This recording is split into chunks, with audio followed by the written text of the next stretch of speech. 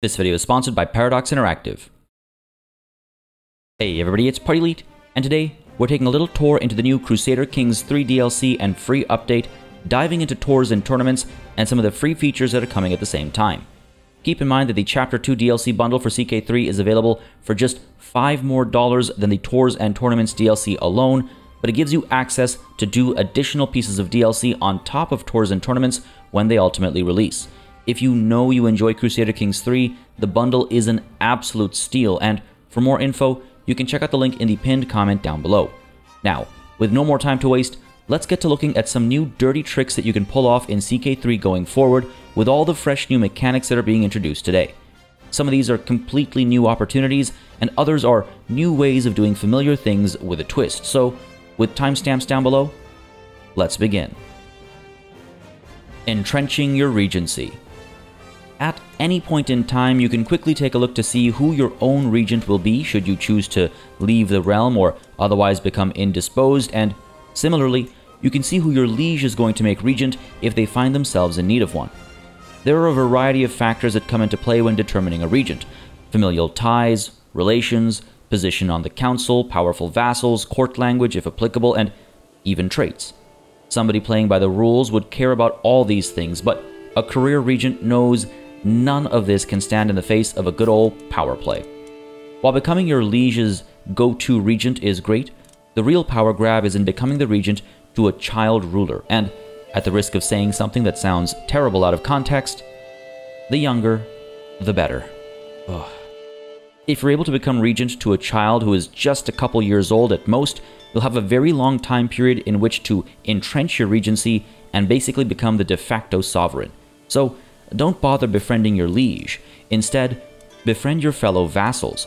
Seek out hooks and secrets and opportunities to blackmail. Get as many of them to like you as possible, hosting feasts and hunts to get to know them better.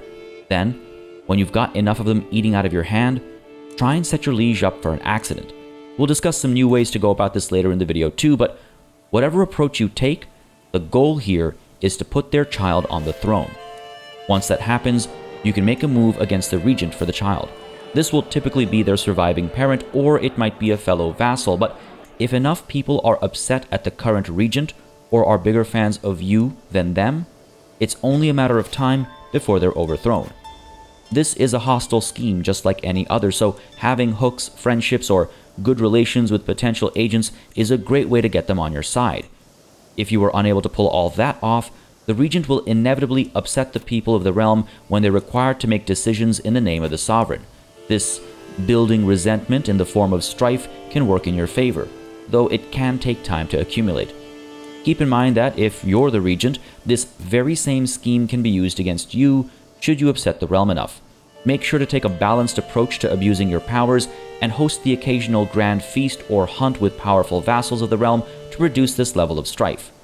Now, whether you become the regent by actually being the preferred choice, by eliminating those ahead of you in line, or through a good old-fashioned overthrowing, you'll want to try and get to that stage as early as possible in the young sovereign's life. You'll need every year up until they turn 16 to entrench your regency.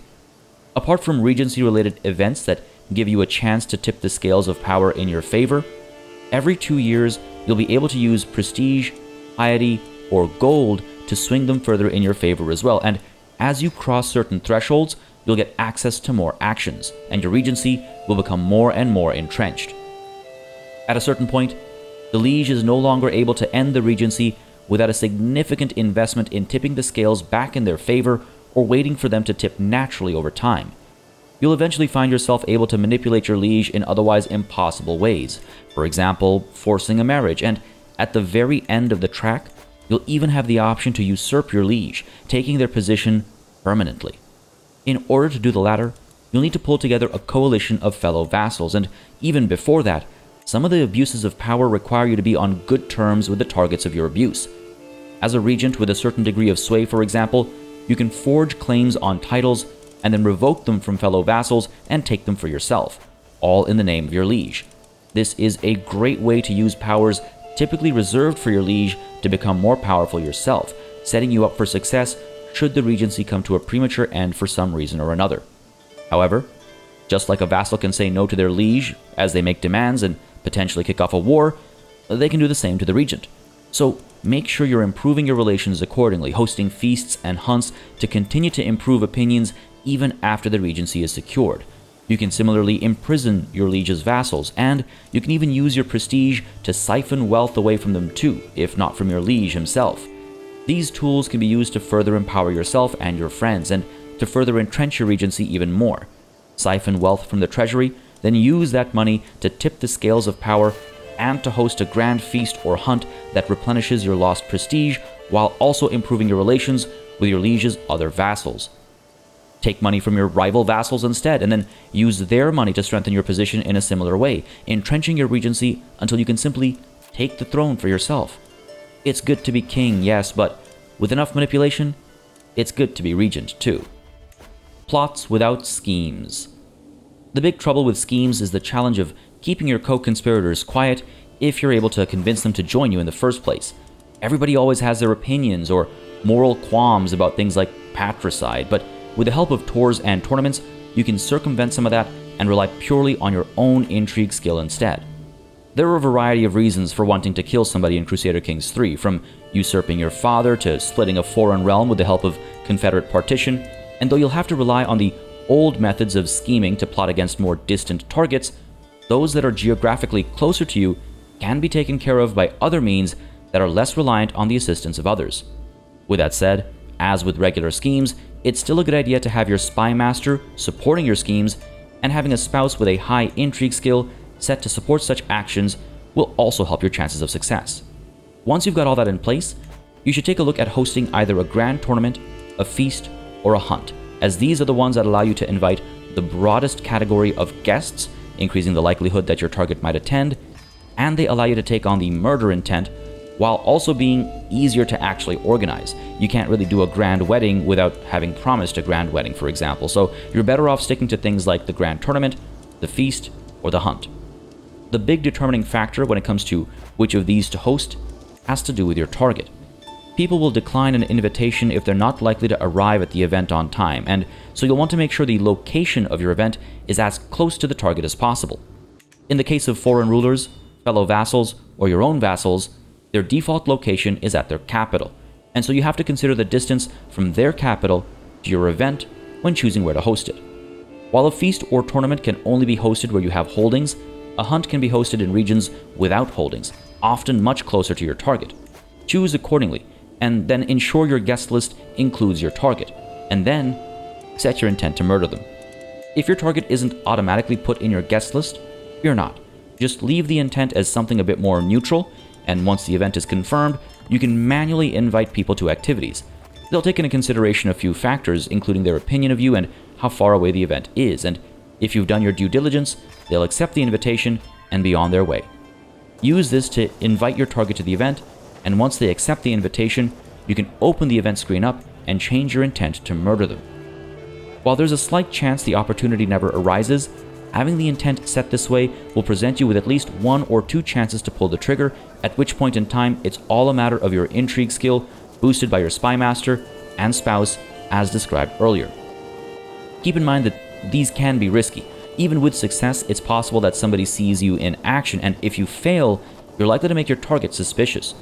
There are a few different ways for things to play out here, and you can even choose to simply observe your target to bolster the more old-fashioned hostile schemes for a couple of decades instead.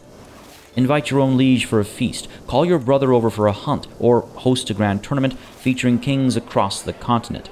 At the end of the day, if you're not afraid to get your hands dirty, tours and tournaments provide excellent ways to get the job done yourself. Friends in foreign places. Let's say you don't want to do the job yourself. Let's say you still want to use a good old-fashioned scheme to get it done instead.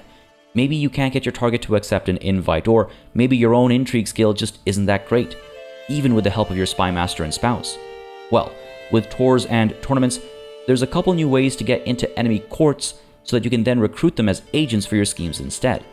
When pursuing these methods, keep in mind that when applicable, the spy master and spouse of your target are the most valuable potential agents at your disposal. Try to prioritize them as targets before anybody else. Here, rather than using the murder intent for your events, you're going to use the befriend or seduce intents as appropriate.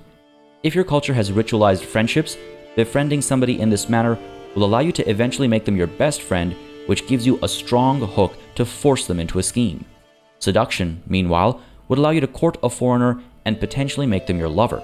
This makes them at least a little more likely to join your schemes.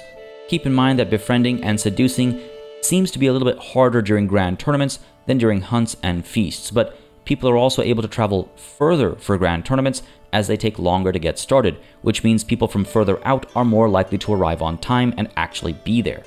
Hosting events is expensive, so make sure you're choosing appropriately, balancing the various pros and cons based on your needs, and again, remember that getting hooks from your best friends is dependent on other factors, such as your culture having ritualized friendship as a tradition.